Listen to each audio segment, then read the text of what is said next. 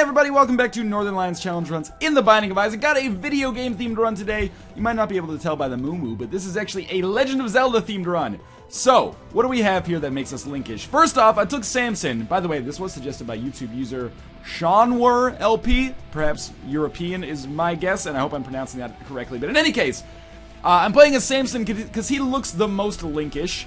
I have Cube of Meat, which is going to function basically as our Navi, if you will. Or Navy? I always forget. Yeah, it's probably Navi. Anyway, you know, hey, look, listen.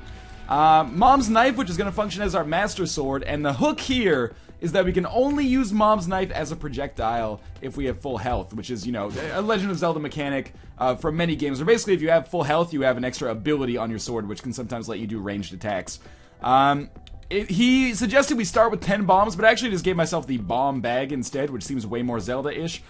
We have Skeleton Key, which he calls the Master Key, which is good. And I believe Blue Candle here is meant to represent, like, Din's Fire or something. So we're only going to be able to use this once per room.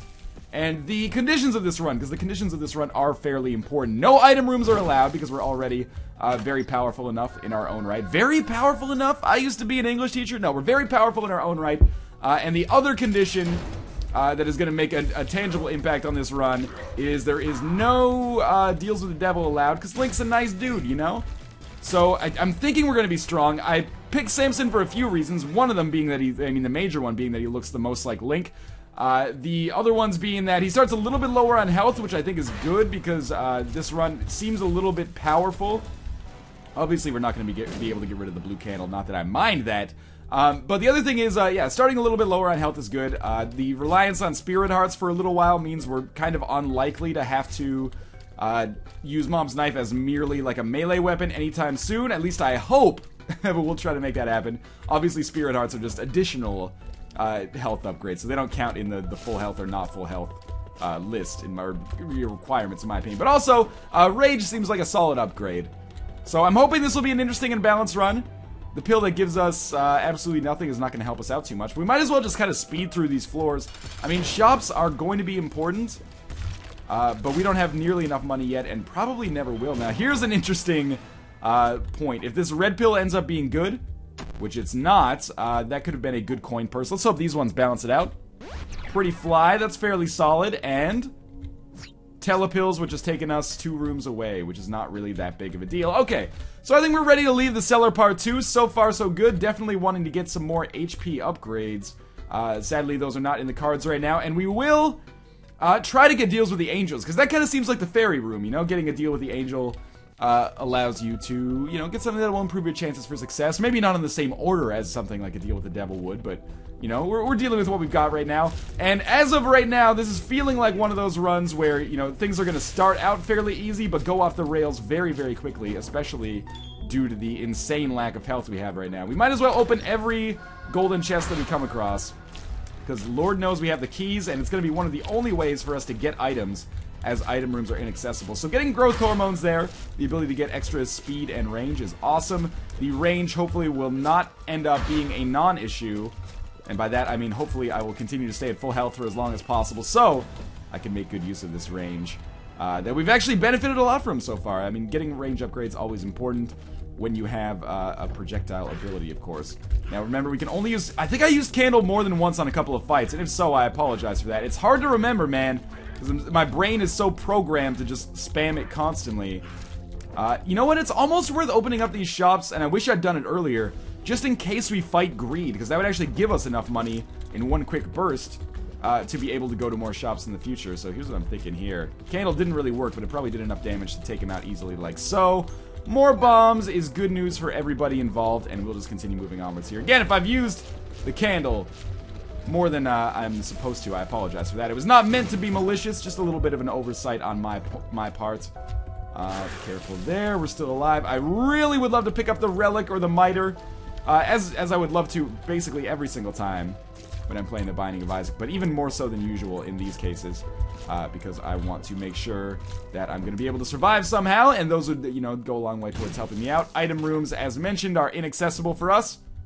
Bad gas, not the world's greatest pill. We're going to hold on to the Empress. Probably save that as long as possible. Sadly, didn't really get enough money to make Judgment worthwhile, but that's okay. We'll play Peep here.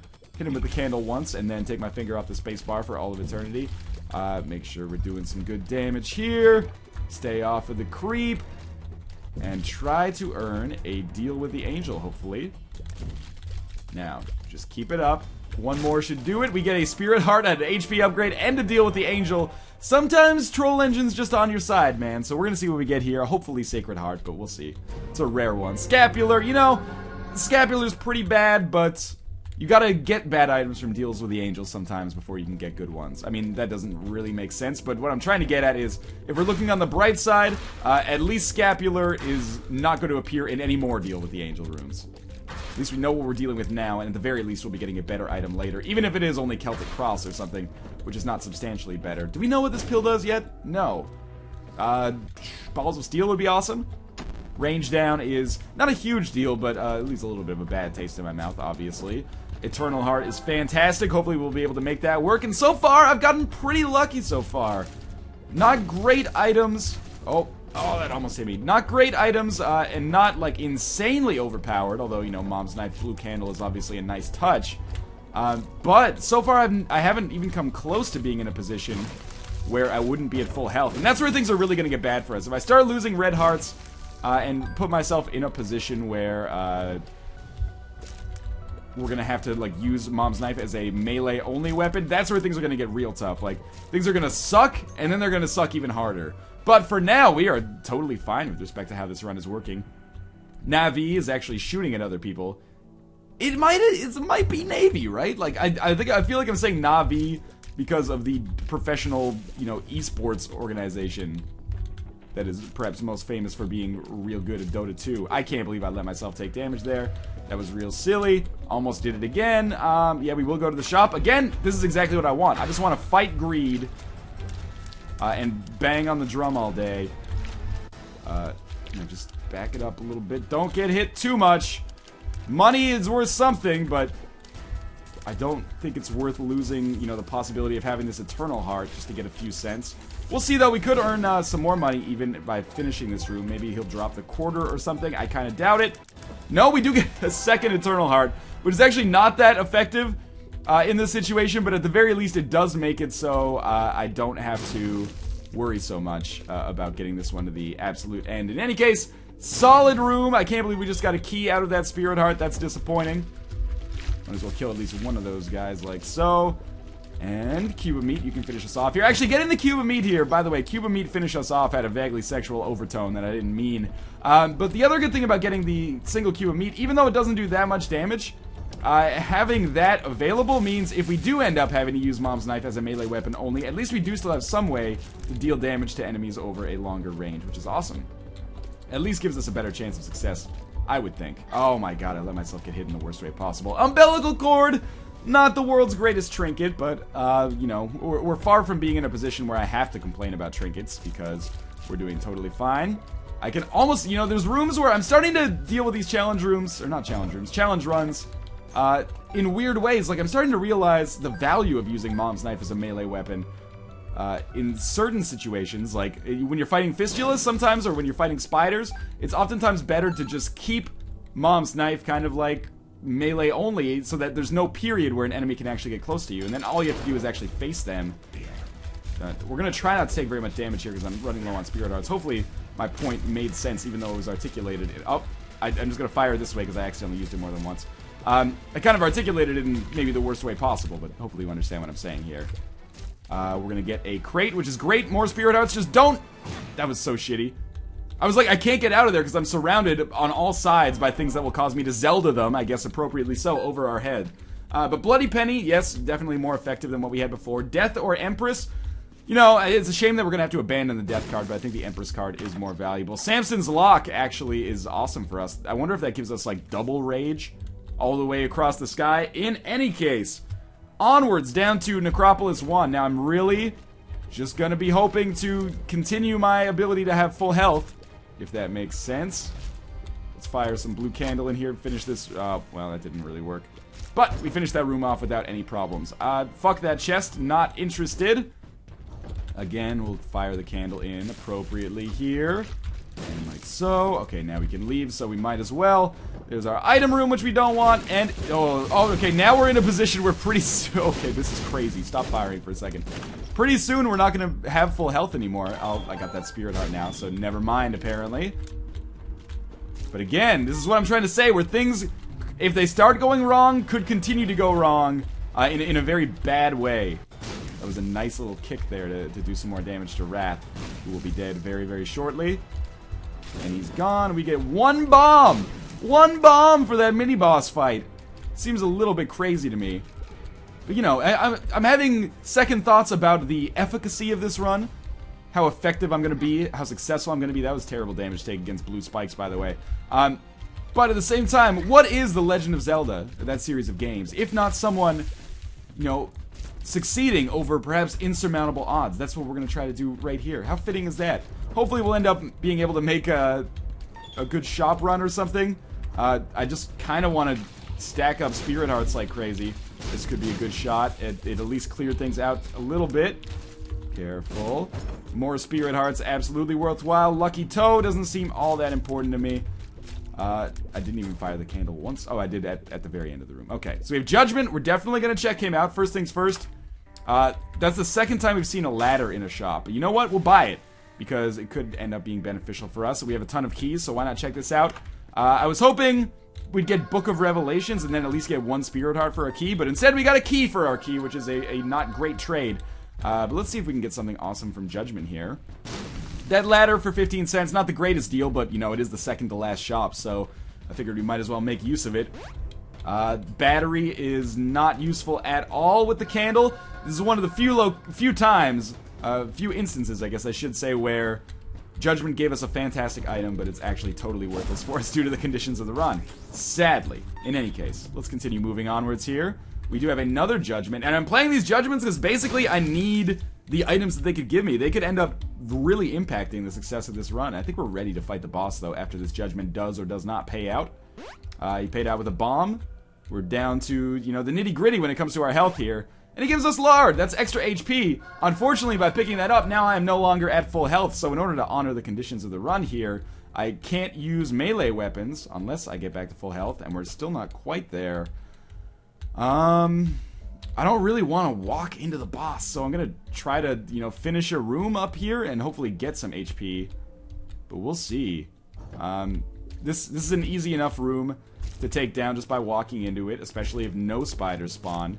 We didn't get any extra health, though. We might have to do things the old-fashioned way and take out the boss without actually using our health, or using it as a projectile. And the problem here, I really should have beaten the boss and then backed out and gotten Lard. That was a silly oversight on my part. The real problem here, beyond the fact that we're fighting one of the most difficult bosses in the game that we could possibly fight at this point, and one who creates a creep underneath him that does a lot of damage. This is a good time to use this Empress card for sure.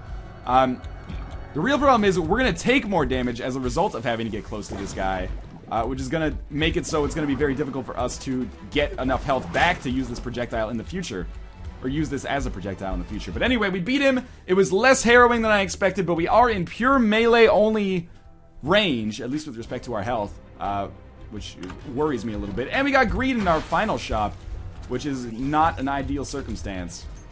And again, now I'm going to take a lot of health, or take a lot of damage, I should say, when I'm hitting enemies. So I'm going to use bombs just to get around that there. I really need to get back to full health in order to give myself further chances. Otherwise, it's very, very unlikely that I'm going to succeed here. And you know what? I probably should have stuck with Bloody Penny. Hindsight's always 20/20, but Bloody Penny probably would have been a much better upgrade for me here. Remember, I can only use Blue Candle once per room. So I've got to be very cautious here. I think if I, you know, play smart... Oh, that was real bad. If I play smart, I should be able to get back to full health at some point, but, you know, it's tricky. This is not easy. Killed a few more of those guys, which is good. But, you know, I really don't want to be close to these guys when they fire their bombs, but I have to be close to do damage, which is creating kind of a dichotomy here. Please tell me I found pills. I was hoping that would be full health. It's probably unlikely at this point, though. We're definitely going to use Blue Candle. I wanted to use it at basically exactly that moment. This is a tough one, too, because there's bomb flies that get created. Luckily, we have a decent number of bombs, so we're taking more damage. We have the ladder, I guess. I shouldn't have used Blue Candle so soon, I think. So I'm going to run into those enemies, place some bombs down. We might actually die in like 2 minutes here. I'm using way more bombs than I want to make progress. And we're going to have to use more to kill the bomb flies, sadly. So I would love to get into bomb fly territory as soon as possible. You know, okay, so let's plan accordingly. We want to bomb up here. Please drop at least some health on this room. That's all I ask. These guys are pretty much in sync, so I think a bomb, like, here, right now is going to be good. God damn it. Okay, we need to use one more. This one should do it as well. That was fairly good timing. We got literally 0 health, and things are coming off the rails quickly here. We can be creative and let the green bombs just take care of things. It's amazing that, you know, the big problem that or big mistake I made on this run was probably picking up a health upgrade. Oh, we got a Spirit Heart now as a result of Scapular. So much for me hating Scapular. It's ended up actually doing us a big favor there. Most of the time, not that useful, but in this situation, come through in the clutch a little bit. And we're safe now. Bloody Penny definitely would have been a solid take as opposed to Samson's Lock, especially considering I already had Rage. This is an interesting situation, too. Obviously, I don't want Chubb to hit me, but I have to get real close to him, and we have, like, exactly the same speed. So I'm riding the lightning here. There we go. That ended up working out surprisingly well. Come at me, bro. Okay. Please give me some health at some point. It's kind of amazing that I'm still alive. I'm not saying I'm an amazing player. All I'm saying here is that well, there goes the Spirit. Oh, we got another Spirit Heart back, though. Are we, like, permanently invincible as a result of Scapular now? If I just refuse to take HP upgrades, I don't know if we can be killed, because every time I get hit, it's going to give me another Spirit Heart, right? Maybe I've gamed the system. Maybe Scapular is indeed the best item in the entire game. No, I've definitely lost runs with Scapular. It seems silly that it would give you a ton of HP. Or it can make you invincible, I should say. We might as well check for, I don't know, maybe something like the 1-up down here. Like a fairy in a bottle, if you will, if we're going still to maintain the Zelda logic here. I don't want to use too many bombs because I might need them in combat. So using these to find the secret room might be more damaging than initially thought. There we go, we made it out of this room. I do need to kill these flies because that could contain hearts, and it does. That might actually be a detriment, as mentioned. This guy should just kill himself, I think. Oh! That was a silly mistake on my part. Now we're low. One more hit won't kill us. Unless it's a hit from the blue spikes, in which case it will kill us. So I'm trying to get close, but not too close. Because if he fires, I've got to be able to get out of the way quickly. There we go. The thing is, I also can't really make Meat Boy fire, because Meat Boy, I believe, only fires when we fire the knife. We're definitely going to play this to get some Spirit Hearts, please. Cursed Skull. I can't believe that's just what... In any case, I really like that run suggestion. I think I just need to do it again and rework my strategy, because taking lard was the, you know, straw that broke the camel's back. Actually, it was just like one big straw. It was like the straw... It was a heavy piece of straw. In any case, again, thank you to Seanware LP for that suggestion. That gasp was the true sound of human horror turned into .wav format. But in any case, continue suggesting your challenge runs. I sincerely apologize for failing that one in the worst way possible. But in any case, thank you guys for watching, and I will see you next time.